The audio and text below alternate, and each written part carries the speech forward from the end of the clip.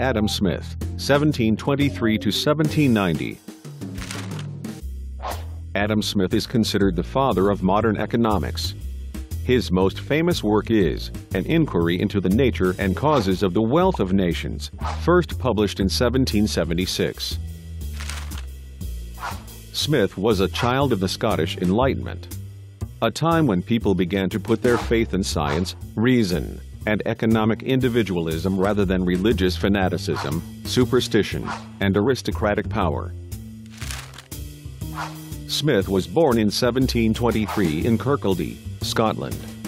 At 14 he attended Glasgow University before winning a scholarship to Oxford and studying Greek and Latin classics, French and English literature, science, and philosophy. He then accepted a position as professor of moral philosophy at Glasgow University, where he remained from 1751 to 1763. His first major work was Theory of Moral Sentiments, published in 1759.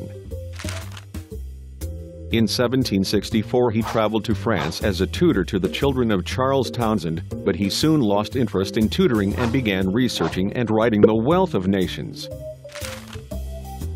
The Wealth of Nations was radical and revolutionary when published in 1776. It was intended to persuade as much as educate. Smith called his economic model System of Natural Liberty, and it challenged the view of a stagnant economy and fixed wealth where nations accumulated gold and silver at the expense of one another.